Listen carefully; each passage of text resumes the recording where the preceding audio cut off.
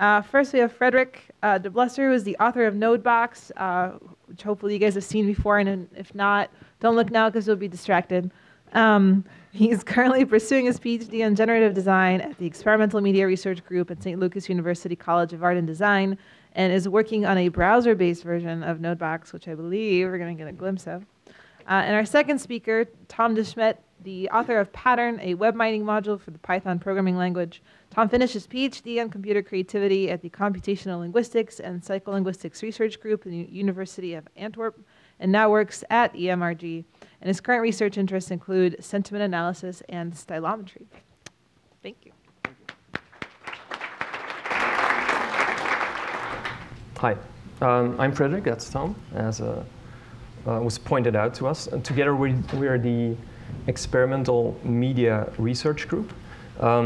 We're situated in Antwerp, in Belgium, and we have a couple of focuses.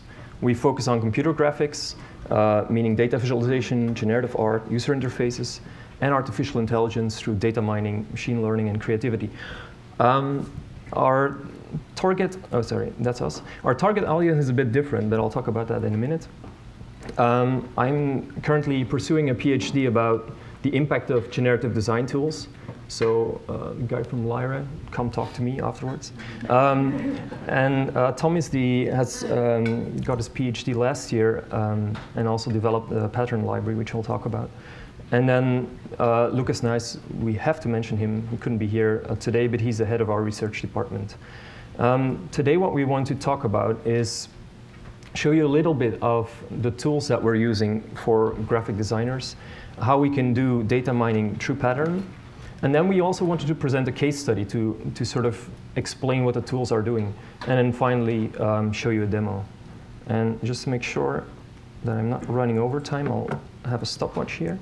So let's talk about NodeBox. NodeBox is a free application that generates visuals by connecting nodes. That's the easiest way to talk about it. So it's been through a couple of revisions.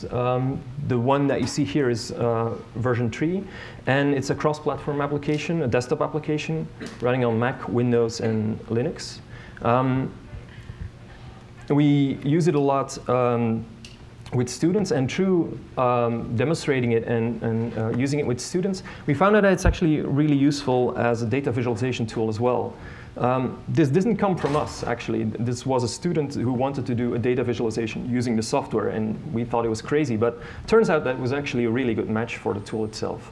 So we started focusing on that, and we do a whole lot of workshops. Last year, I think we did 4 or 5 workshops all around the world, and we're open to do more if you like, mostly for graphic design students. So I think our target audience is a bit different than other people because we are focusing really on non-technical people.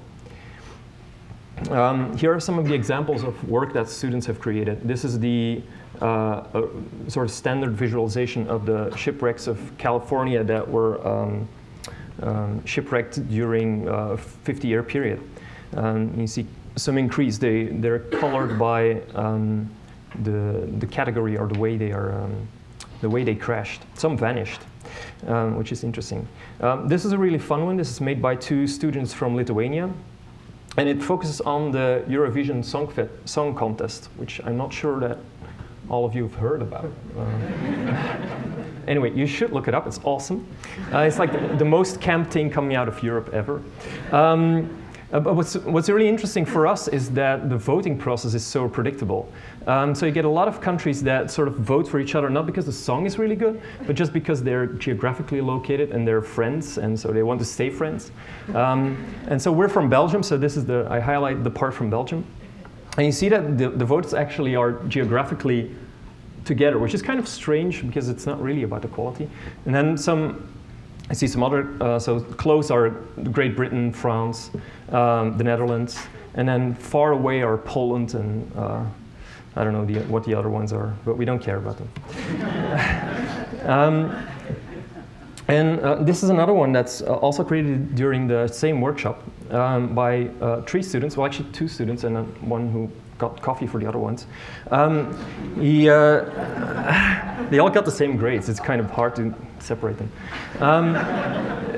So they focused on, they took I can show you. They took subtitle data from 50 years of film speech all through this subtitle information. So they took all the speech data from films, and then they visualized word usage over time.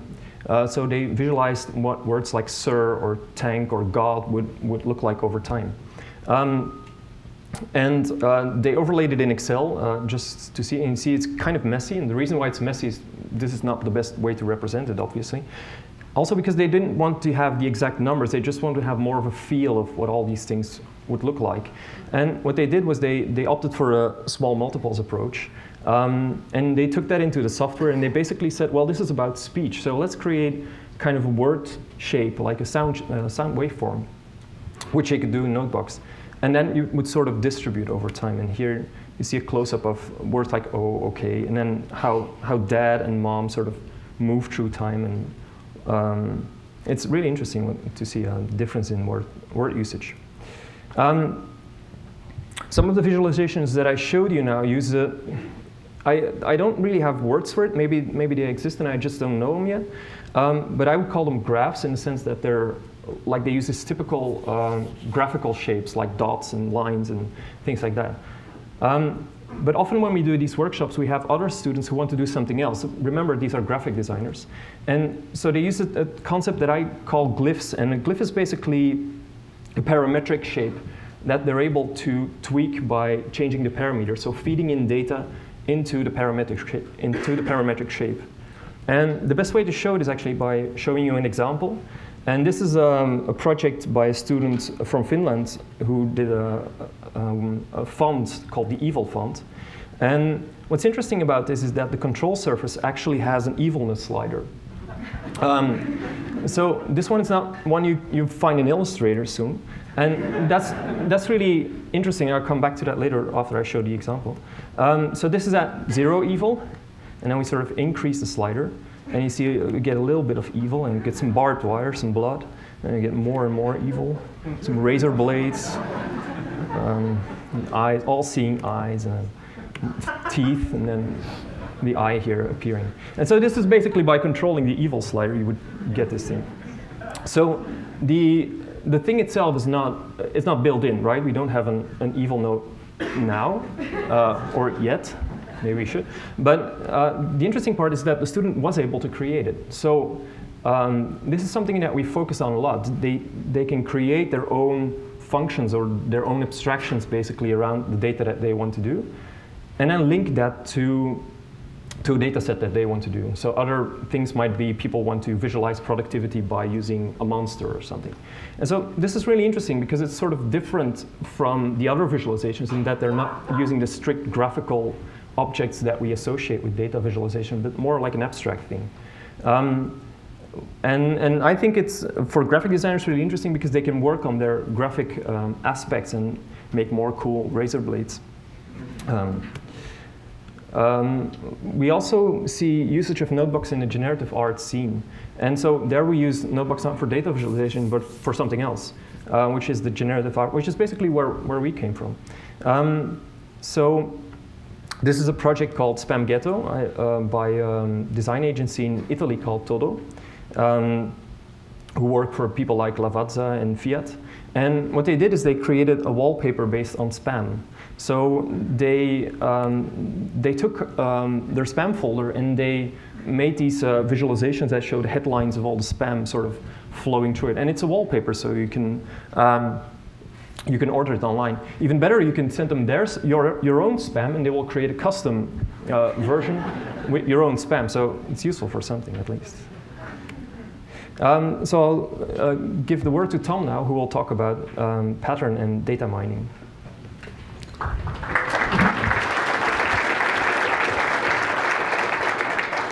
So thank you, Frederick. The examples that Frederick showed all have something in common. They're all based on data, obviously. And there is a big and cool data set that is interesting to us, which is called the internet. Now, the problem with the internet is that the data is all unstructured. You don't get a CSV file or an Excel sheet. You get different languages, different dialects. You get facts, fiction, opinions, all mingled through each other. So how do you get this unstructured data into structured information? So from natural language to a table that you can then visualize. The technique that you use is called text mining. And I want to give you a very short introduction to text mining and how we are using it to visualize stuff. So we have a Python toolkit called Pattern. It's documented online, it's free for commercial use, so you can do whatever you want with it. And it has a range of tools. You have some tools for data mining, for getting content from Google, tweets, Facebook statuses, Wikipedia pages, and so on. You have functionality for text analysis, for example, part of speech tagging, which is a syntactical analysis. It gives you information about word types. So is it a verb, is it a noun phrase, is it a collection of verbs? Or you can use it to do sentiment analysis, so finding out if an opinion is positive or negative. There are machine learning tools, so support vector machines, vector space models, neural networks, and so on, but I'm not going to go into that. One short example of how you would use it, suppose you were mining tweets from Twitter, and you get a tweet, my new iPhone is amazing. You could use part of speech tagging in Pattern to find out the different word types. You could look at the adjectives, and you could deduct from the adjective if this is a positive or a negative opinion. Because, I'm going to start with a small example first. So the code is really simple. You have a Twitter class, you have a parse tree command. In this rule, I'm creating a Twitter object for English language, and I'm searching it for tweets that have the word phone in it. So I get a list of tweets. And then for each text in each tweet, I'm parsing it. So parsing does part of speech tagging. So what I get is a list of sentences. In each sentence, there are chunks, so words that go together.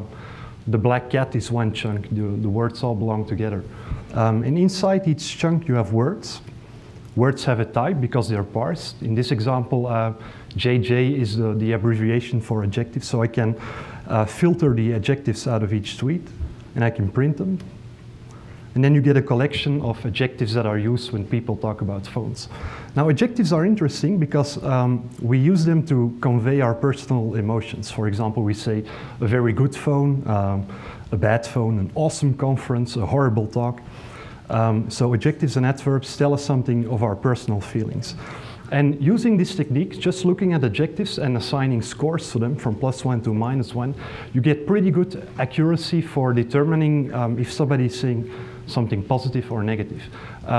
The only drawback is that it doesn't work for sarcasm. So if somebody says, "Nice try, Obama," nice has a positive feel to it, but the expression as a whole is negative. Another code example, so I have a Twitter class, I have a sentiment command. In a loop, I'm searching for English tweets that have the word Obama in it. And for each tweet, I'm printing the text of it, and I'm printing some sentiment values out of it. So what you get is a list of the tweet, and below are some numbers that represent if the tweet is positive or negative. So now, basically, we went from a natural language sentence to a numerical value that we can use in a visualization. To summarize this, what is text mining? Text mining is big data mining. So you mine data from Wikipedia, Google, Twitter, or somewhere else. And you do real-time text analysis on that data. So you convert text to numbers. To show one case study, we have a dashboard online that tracks what people say on Twitter about Belgian politicians. So we have the amount of tweets per political party, we have the sentiment per political party, we have politicians per city, we have the top politicians, we have timelines on sentiment. And I think it was the 2010 elections, we were able to predict the outcome of the elections 2 weeks in advance before the official results were in, just by looking what people online were saying about politicians. Another case study is We looked at news articles, so all the Belgian newspapers, I think in a 3-year period, what was the amount of positive news articles or negative news articles about political parties. And what you see, the yellow-orange lines are the right-wing parties. The dark part of the bar is negative feedback. And you see that Belgian newspapers consistently report more negatively on right-wing political parties. So it doesn't matter if you're left-wing or right-wing, that doesn't seem entirely fair. So this was a big thing in the media when we published these results. What we're doing right now is new research. It's text profiling. So what text profiling does is you want to get some information about the author, what the author is, not what he's writing about, but based on the way he writes, you can derive information about age, gender, the region the person lives in, personality, education, and so on. To show you some examples, teenagers are more inclined to use informal language use, so chat language, smileys, curses. Adults use more formal language.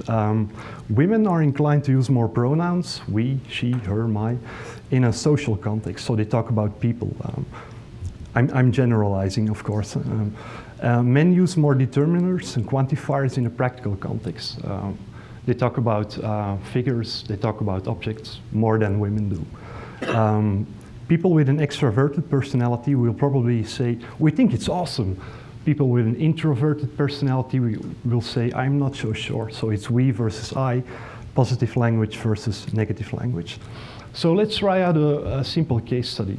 We looked at what people comment on different US cable news companies. So we looked at Facebook posts and tweets that mentioned CNN, MSNBC, or Fox News.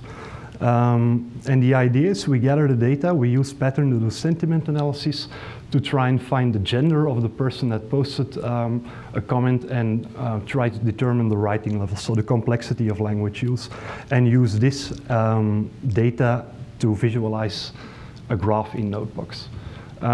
We have about 130,000 statuses from Facebook, most of them from Fox News. We have very little data from CNN, so there's probably a little bias in the data there. We have about 13,000 tweets evenly distributed among CNN, MSNBC, and Fox News. So some results, you get the percentage of male versus female, you get the amount of negative comments, you get the amount of rude comments. And rude comments means comments that are very negative, so that contain swear words or that are really very negative. And you get an indication of cruelty. Cruelty are people that like rude comments. So it's not that spectacular. The only thing that is a bit strange is that you have a very high percentage of males that comment on CNN, but it might be the bias that we have very little data for that. In general, men are slightly more negative than women. And then another experiment is when you look at writing level. So writing level of 100 would be The Cat with the Hat, so children's books. A writing level of 30 would be a PhD thesis. And you see that there's some difference between CNN, MSNBC, and Fox News. Now, what is interesting that even though very few women comment on CNN, they are the ones that use the most sophisticated language. And, well, I'm not going to draw any conclusions for that because, again, it can be the bias in the data. For Twitter, there's more negative feedback on MSNBC. There's a little bit of rudeness, but it's the same for everyone. And you see some difference in the topics that they cover, but hopefully that will be more clear in the visualization that Frederick shows. So I'm going to give the word back to Frederick. Thanks.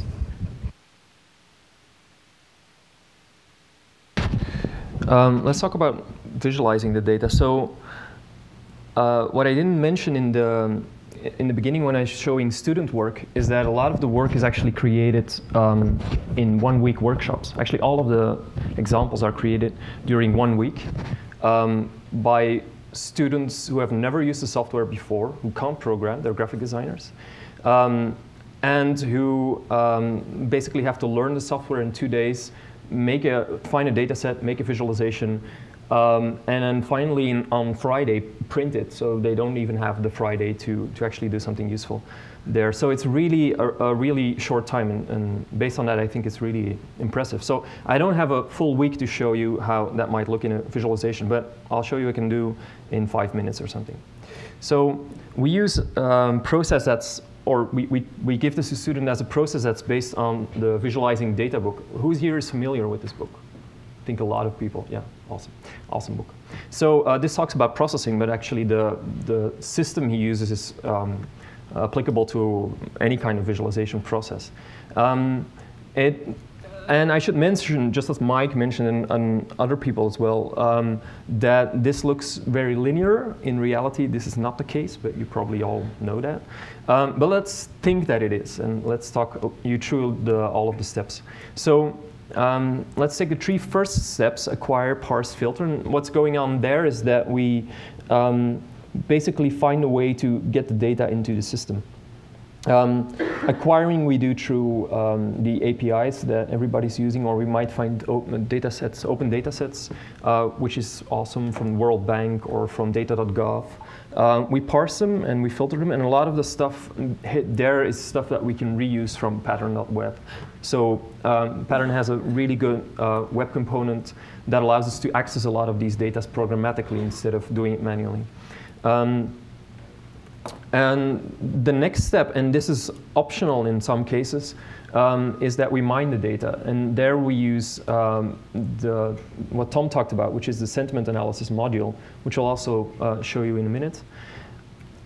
And then comes the last steps, and those are really where Notebox takes over. So at a certain point, we have a data set, it's clean, and then we can take it into the software, represent it, refine it, interact. And I should stress on this that Notebox really works best with clean data sets, so it doesn't work as well if you have something that's still messy and you have to clean up. That's really horrible to work with in Notebox, and I think everywhere. So I want to show you a short demo of how that might look in the system. And this is a video, and I hope it plays. I think I have to do something like this. OK, there we go. So first off, we import the data set. We can see here that it says, maybe you can't see it, FB-MSNBC. So this is the Facebook data from MSNBC that Tom got. There we can scroll through the data. And the first thing that we want to do is we want to show this on a timeline. So what we're going to do is we're going to take out the date. So basically, you can look at this data set as a tabular data set. And so what we are going to do is look up on the date. And this gives us, basically extracts one column out of the data. So this is just a date column. Now, this is just numbers. We can't really do anything with them. So what we're going to do is we're going to put them on some kind of timeline. And to do that, we use a time scale, which is similar to what D3 uses, where we can set a minimum and maximum date and then output values that are going to be coordinates. We can use absolute values, or we can use things like 2 weeks ago. So it can parse some natural language, or from 2 weeks ago to now, or the other way around. And then to apply that, what we're going to do is we're going to convert our incoming data using the scale that we provide. So if we click on that, now we see that these dates are converted to coordinates. So now we have coordinates that we can use, and we can attach them to a node called makePoint that takes 2 inputs, an x and a y coordinate. And so if we map them to x, we see that they go in the horizontal direction. If we map them to y, we see that they map in the vertical direction. Makes sense, right?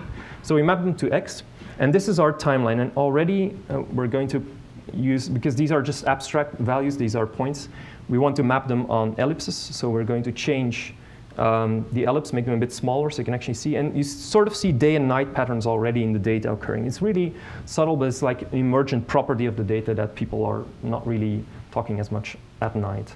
So next part is that we want to visualize on the y-axis the sentiment values. And so we get that from the data, or we do the analysis, and then we attach it to y. And you see that there's only a tiny, tiny little bit of change.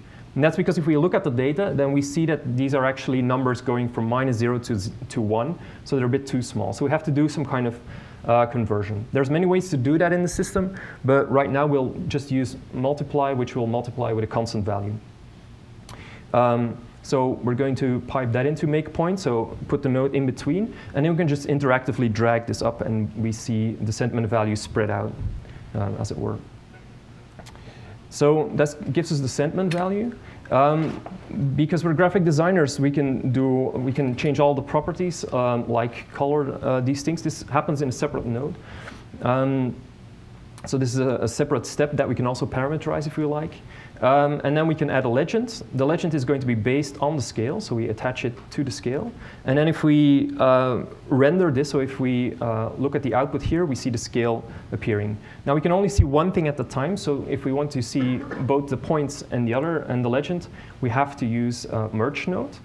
And by connecting the two together, we can see that they're overlapped. Now they're on top of each other, so go back to the legend, and then we can just drag the position down to actually change the legend. We can't drag it left to right because it's attached, so just left that way. And then we can tweak the color as well if we like, so make it a bit more gray. And so this is our super basic visualization that we got, where we get the sentiment values over time. Now what's interesting is that we can use this in or we can embed this into another context. And to do that, what we're going to do is we're basically going to just make the visualization a bit smaller so it will fit in a different context. So we make it a bit smaller, we change the number of ticks so that we don't get as many points as we want. And then we can press the embed button, and this gives us an iframe code, just like YouTube. So we can take this piece and we can copy and paste it somewhere else. We set the size so it fits in what we're doing. And then we can basically just paste this into our text editor, save. And this is, imagine that I'm working on a social media dashboard. This is what the dashboard looks like right now. And if we refresh, we get the visualization that we just entered. So it's really simple to just embed it inside of the other context. And I see there's something wrong. I don't see the legend at the bottom. It's because it's a bit too high. So we can just go back. We can adjust the size of the legend. That also means that we probably want to adjust the multiplication as well, so we can do that. And then we just go back to the other page, refresh, and we just see the visualization as it should be. So it's all live. What's interesting is that the data set itself is a parameter. And so that means that, and this is kind of hard to see, but that means that if we put in another data set value, so another file that we have provided, then we can just interactively make new ones, so make them parametric. And so we get the same data for Fox News and CNN. And we see that for CNN, we only have very little data, just for one day. Here are some other visualizations. So there's a word cloud. There's gender distribution, also based on the sentiment analysis, or the pattern library. So quickly to show you the word cloud, what we do is we sample the data because we don't want to see all of it. We extract the keywords, we extract the number of upvotes, we make these into text, and then we use a node called nudge that will basically make a word cloud that will just spread things out to the side. It's a bit of an experimental one. Male-female is even easier. We just import the data again. We group by gender, and then we just turn that into a pie chart. And we can make it bigger and smaller if we like. So that's the basics of how you do a visualization in Notebooks.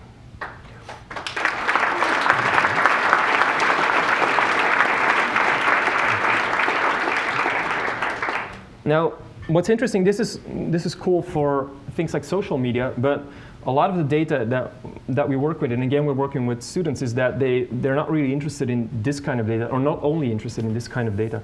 They're interested in all kinds of data, and everything's data. Like music is data, or they might want to play with sound waves, or they might want to play with images and do something with that. So there's a whole lot of stuff that I can see, and I'll point you to some of the websites that show you more stuff that our students have created. But one fun example that I want to show you is where we use an image basically as a data set. So here we go back into the system, and what we can see is that this is a bit more complicated, but we take in a basic image and we extract the colors from it. And so this is a beautiful sunset. So we can make it more detailed, but this is still the web, so we have to make it a bit bigger in this case.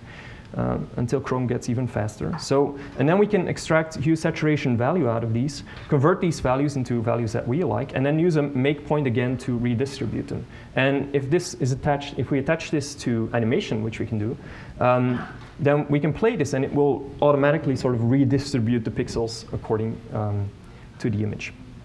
So the dark ones go at the bottom and the bright ones go at the top. And you also see the hue spread. Now, because hue is often visualized as a circle, what we want to do is use a different node that's called coordinates that maps these onto a radial wave. And so now you see the hue circle of this image appearing. And it's kind of slow because of the screen recording, but it actually works really well with thousands of points. So, and then because it's live, we can just keep playing with it. So here we can just change how big the size of the outer circle is going to be, for example, just by changing it. And then here we can see the non-animated version, so just the coordinates mapped onto the pixels. And of course, we can change it as well.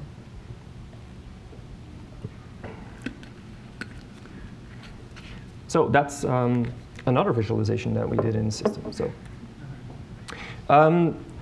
when we started out Notebooks, and that was in 2004, I think, it was a really different environment. We had web browsers, but basically, if you wanted to make something interactive, you would use Macromedia Director, which was awesome. But it's no longer supported here. So we had completely different tools and tool sets, and basically everything on the web is slow, and then if you want to do something fast in that day, then you would just do it on the desktop. So we started out just creating these desktop tools, but as we got along, we noticed that browsers became faster and we could do more and more of this stuff. And so we were facing this choice of what are we going to do. And in September last year, I bit the bullet and I said, okay, let's just do everything on the web. And so I created Notebooks Maak, and Maak is make in Dutch. And it's a version of Notebooks that runs entirely on the web. So that means that all of the nodes now run online. We can run them either in the browser on the server side in Node.js.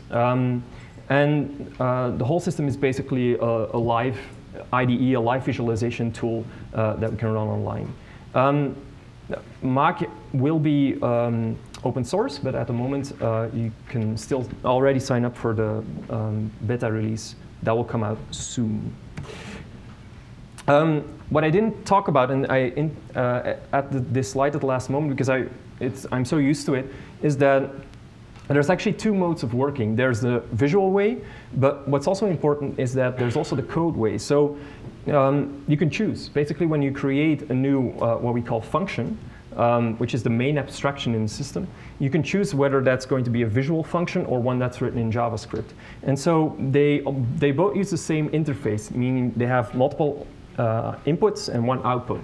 And so it doesn't really matter if you use a visual one or one that's written by code, because you can just mix and match the two. So the ones using nodes can use ones written in code and the other way around. That also means that it's completely transparent what you're doing. So at every point, you can do view source and look at what this thing is going to be, what it's built out of. And if that's built out of other components, you can sort of dig all the way down to see what the primitives are. And the idea is that you'll be able to clone them and make your own versions and change them.